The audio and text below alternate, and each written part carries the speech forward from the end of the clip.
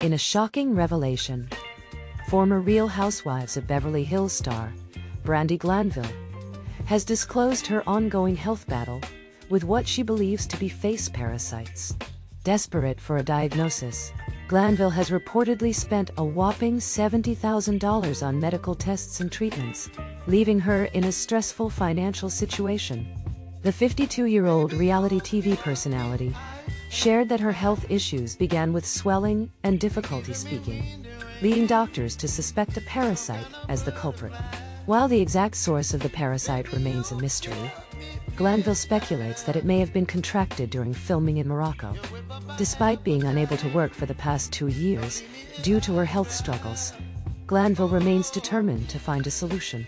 With symptoms including fluid buildup and movement under her skin, she is exploring both non-invasive and surgical options for treatment.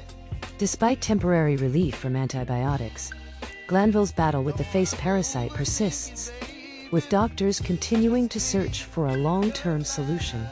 In a recent social media post, she shared her frustration and the toll it has taken on her both physically and financially. As Brandi Glanville navigates this challenging health journey, the reality star remains resilient in her pursuit of answers and relief.